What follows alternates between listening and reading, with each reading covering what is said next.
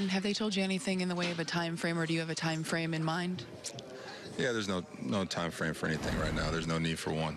Just kind of going based on how I feel, and we'll just kind of progress from there. What's your level of frustration with everything that's happened with this team to you yourself now wind up on the IL?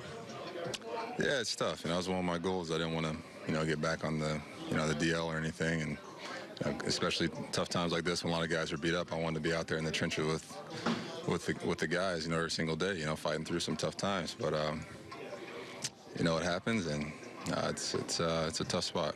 Was it just on that swing, or did you feel it before that at all? Just on the swing. How do you think this lineup will persevere without you and without all the other injured guys? Oh, they're going to be just fine, just like you guys, saw today. You guys just step up. That's how it is. And, me out for, however long, it's going to mean other guys going to, get a chance to get some playing time and get a chance to show what they got and step up and produce for us up here at the highest level. So that's the one thing, out of all this I'm excited about is just another guy getting a chance to go out there and perform. When seeing Tauchman come up big for us, the past couple of days, Clint Frazier's been doing his thing, every single night, coming out with a couple of hits or, making something happen. So that's the one bright spot in all of this. Does it feel the same as it did when you heard it 3 years ago on the other side? Yeah, it's I don't think it's as bad as the one I did in 16. But it's a different side. We'll see. We'll see what happens with him. Any idea of how long in your mind?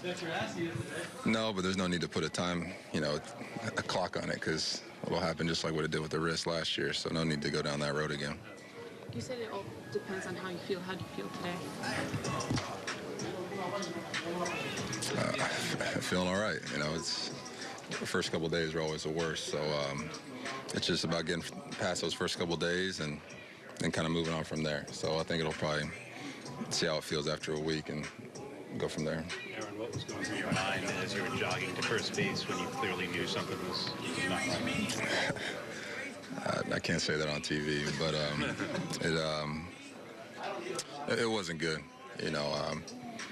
Just I was thinking about the team and the situation we're going through. I just want to be out there for them. So getting that taken away is tough. You remain with them? Will you travel on this trip with them, or you stay back? Yeah, I'll be with the team. Yeah. What is the treatment on this? Just ice or ice and heat, or do nothing, or?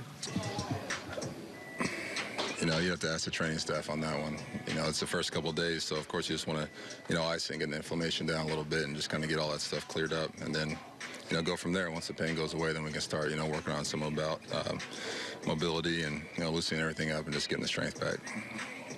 Aaron, you paused initially when Meredith asked you about feeling it on that one swing. Was there anything that maybe led up to it that you could, looking back on, think may have triggered it? No, I was trying to think, but no. All right, so they found out, by the way, as Aaron Boone called it, a significant strain, but that's the great unknown. They have no idea how long it's going to take to get it out of there and get him back on the field. Right, Aaron Judge is answering questions about it, but he can't say. He can't say it's going to be X amount of time or Y amount of time. It's how he feels, and he did make reference to the fracture he had in his hand last year, how originally it was supposed to be 3 weeks, and then when that dragged on, he ended up answering a lot of questions about that. So in this situation, he's going to take 2 weeks, as Aaron Boone said, and then the Yankees are going to reevaluate it and see where he stands. You heard Judge supporting his teammates today, talking a lot about them. But, Bob, we mentioned this on the pregame.